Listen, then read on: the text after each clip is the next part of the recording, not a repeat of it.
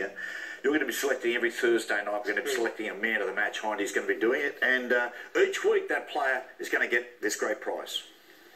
Thanks to Hindmarsh Thoroughbred Racing and Global Bloodstock, tonight's man of the match has won a share in the latest offering from the Hindmarsh stable. Beaten by a Whisker, a promising colt from renowned underachiever, always the bridesmaid, and world record-holding stallion famous for the most number of second places, never lifted a trophy. With its short, stumpy legs and pea-like lungs, Beaten by a Whisker is sure to carry on the tradition of his unremarkable parentage, all thanks to Hindmarsh stud, where if it disappoints, you know it's a Hindmarsh.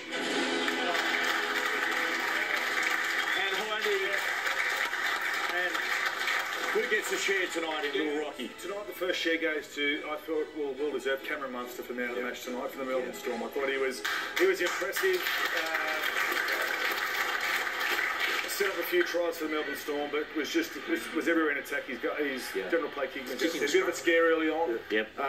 But no, he got out of that quite well and went on and had a really good game. Some new combinations tonight for Melbourne. Little one, they've moved Will Chambers to the left side of the field to work with Munster and Curtis Scott with Brodie Croft, and I thought the combinations worked particularly well. How many shares are available in this? There will be 26 shares. Okay.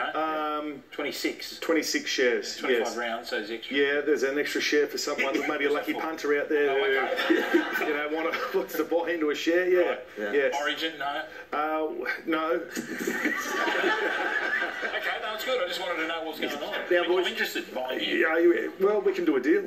Okay. Yeah. No, he's about to father a Bad choice of words. Oh, no, just run out of the kids' hands. It's okay. Now, boys.